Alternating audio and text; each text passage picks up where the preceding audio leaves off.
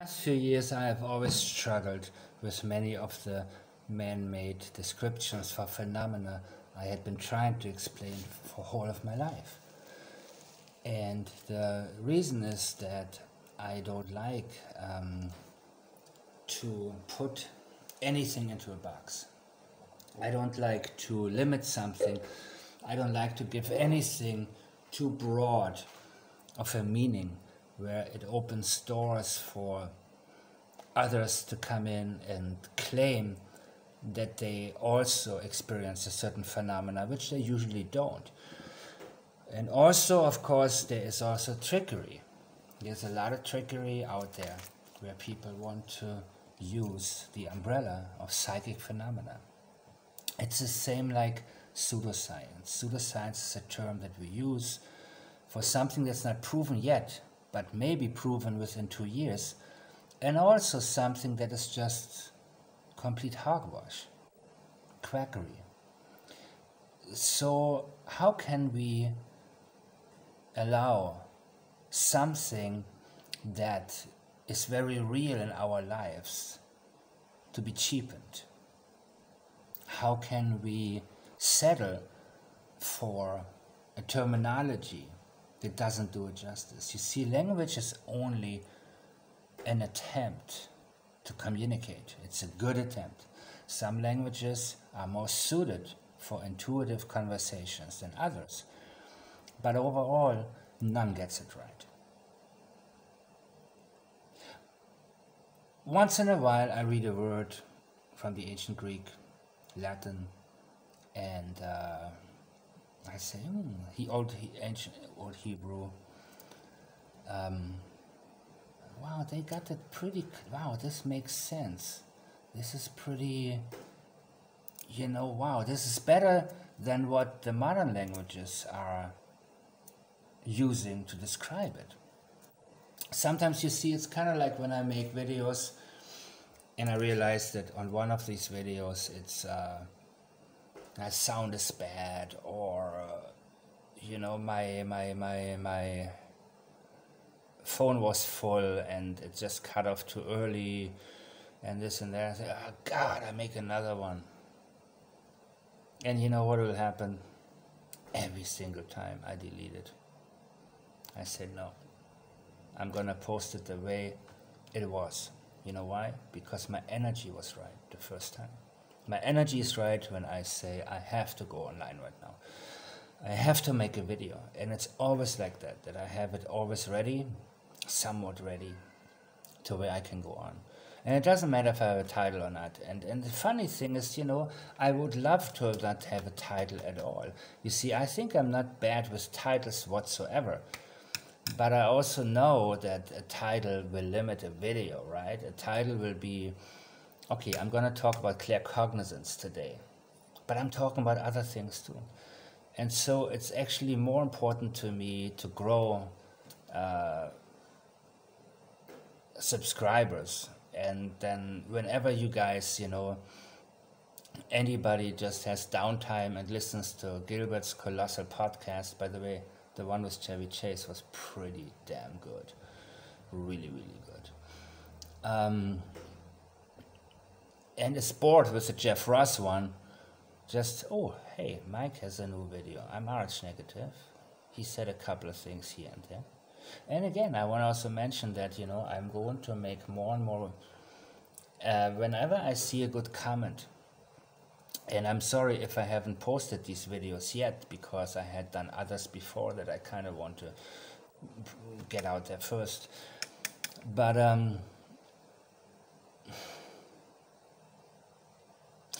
I want to make sure we don't need to box ourselves in. I'm getting better, I believe. I think I'm getting more to the point where I don't care anymore. You understand what I mean? It's been 10 years on YouTube, and I say things now. I kind of go back to how it was in the beginning when there was absolutely no YouTuber. I was like the first one, the only one. And it's funny how people imitate and how people, something they think is very revolutionary that I've done many years ago. But some of you remember, some of you don't. Some of you are new. Others have said, how can it be that I have never seen your channel before? Well, ask YouTube. I don't know. What do you think? Well, clear cognizance is a term that really hit home for me for the first time. It was really for the first time until I learned about empathy, what empathy really is, because I heard the term. You see, it's really bad when you when a term gets introduced to you in the wrong manner. It never really leaves your brain, right? And people say, you have no empathy, you need to donate to these people, and it's like a total, like a corrupt NGO. I love the William Shatner Twitter account, by the way, where he is like, somebody from some autism organization, he was like, no, I have my own organization, my own NGO, and I have a list of those I trust. And he's like, okay, let me look at yours. Here's the tax report he's like, wow, 100% of your donations you pay yourselves in salary. Where's the money going? You know what I mean? That's what I love when if we don't have real people in our lives, at least limit who you follow and who you read to those who show you something that's real. And Twitter and Instagram and all of these channels can actually do that, but it's up to you whom you follow. You see, I always wonder about people say, oh, there's so much crap on Facebook and Twitter. It's so what? Take some responsibility. Whom do you follow? Somebody posts a nice meme, you're like, oh, that's cool. And then the next thing, they retweet and retweet and retweet some stuff that's just complete nonsense. So, I always hate it when people come back to me, right? When they go out and they say, oh, now I'm back with you. Oh, thanks a lot. Why did you leave in the beginning? Why don't you contribute? Why don't you give me some ideas what I can do to make things better? And that's what I'm doing when I'm getting some of these comments. And I've had a few recently. I think I need inspiration, and I'm sorry that I was late. I had to approve a few new ones. I have many comments, by the way, many comments on my channel. I mean, on my blog, on YouTube, not that many. It's getting more, and I don't even want to look at it, man. I don't even want to, but I get beautiful comments. And it's a full-time job to look through all of the comments to find the good ones. Believe me, it is a full-time job, man. You guys have no idea, so I appreciate everybody who's actually there with me and still listening. Because you can go to all of the alien channels, but you don't find any channel like mine. You know why? Because it takes a lot of work. Because I have 80% nonsense. My mother is positive. Miscarriages, yeah. Are you an Rh negative mother with an Rh positive mother? Of course I'm asking that because I'm wondering if in pregnancies, when the blood mixes, an Rh negative fetus can also already have developing antibodies in the womb. Meaning that you're a female, if you're a female, by the time that you get pregnant, you already have the antibodies. So people say, well, after, I don't know, the policy is different in every country. But I keep reading about miscarriages. By the way, this is for entertainment purposes only. I miscarried 2 times prior to my daughter being born. I did have issues with both of my 2 live birth pregnancies that involved the placenta trying to tear away and abort. I also received I'm not mentioning any products. I also received a shot, not tequila, after my 2nd miscarriage, and also at the 20-week mark with both live pregnancies. Both my children are Rh negative. Okay, well, yeah, this is different, of course. Her husband is O positive, though. So of course, in some countries they give you the shot no matter what. You can say my husband's Rh negative, or Rh.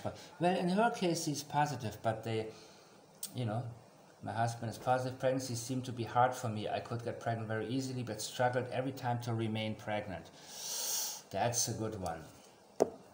It's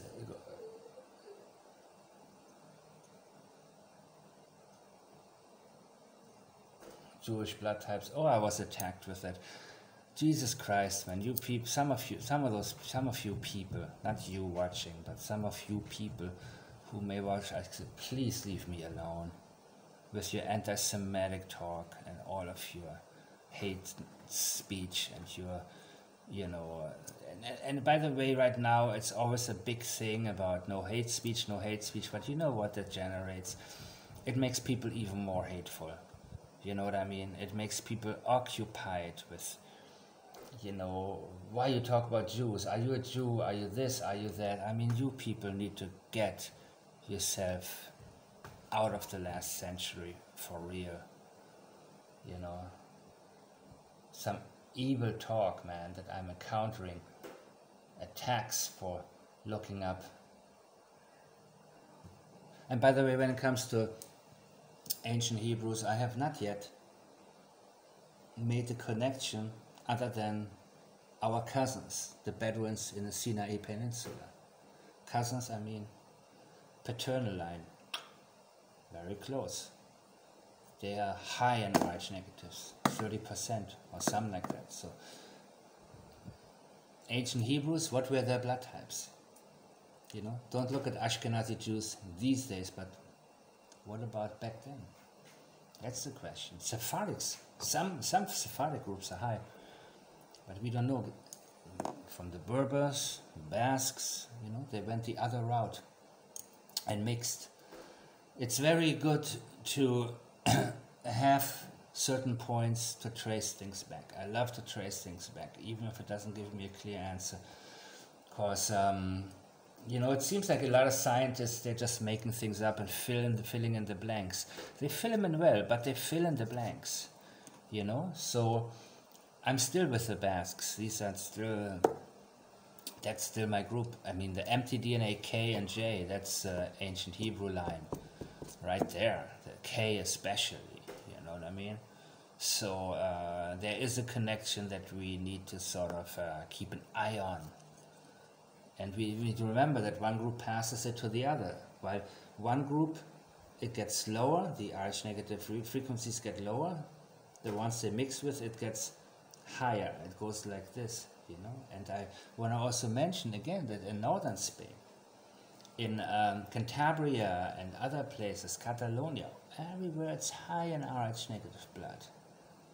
So, and those were Celtic, some of those were the Celtic tribes, the Proto-Celts, they invaded the Basques, the Proto-Basques, but they also settled in other regions. And so that's always very interesting, right? I mean, the Celtic connection, but the Basques came long before that. The Proto-Basques, long before that. I cannot find anything specific, so let me get to claircognizance. I don't like when people, clairsentience, well, clairsentience is fine, but clairaudience, clairvoyance, no, it's not my eyes. When my eyes are a tool that helps, all of my senses get activated. When I talk with somebody, when I meet somebody, all of my senses sort of are there, And it doesn't matter so much what people tell me about a person. Oh, this guy, this guy, that. When I was younger, I think I paid a lot of attention to that. People already told me, oh, this guy is like that, this guy is like, I'm like, okay, really? But now it's kind of like, wow, okay, let me see for myself, all right? I realize, when too many people are full of it, after a while, you're like, yeah, okay, whatever, it's hard to always be silent, man. But I realize intuitive people, empath, we don't argue, we don't like it. And they, who's they? The general population, people love to argue. I couldn't believe it when years ago and again, people are Like, well, let's get into a debate. I'm like, you're not worth debating. I know intuitively what is. I know already. All your words will do is delay me. You know what I mean? When people say, let me talk to you about, no. Don't say, let me talk to you about this. You say, your point right now. You don't deserve my attention. You understand? The only thing that's going on right now, everywhere you look, in the news, everywhere, people getting confused. People allow themselves to be confused. Most people don't recognize when they're being confused. They're not connected to who they are. And the other thing is about paranoia. People say, oh, you're paranoid. You're paranoid. Really? I can tell you something. An intuitive person will always be seen as paranoid here and there by non-intuitives until shit hits the fan. Then they still don't want to admit maybe that you are right, but they listen to you the next time. You see, they don't like anybody else to acknowledge anybody having something they don't or knowing something, but they will be humbled enough to where, okay, like a sheep that's scared, like when or when you fire a gun in the air and then suddenly everybody in a saloon goes down. Okay. You know, that kind of stuff. I am Rh negative. Both my parents were Rh positive. My brother is Rh positive. I'm no blood type. I had no antibody before. Okay. Possibly miscarried, one of twins. Mother Rh positive.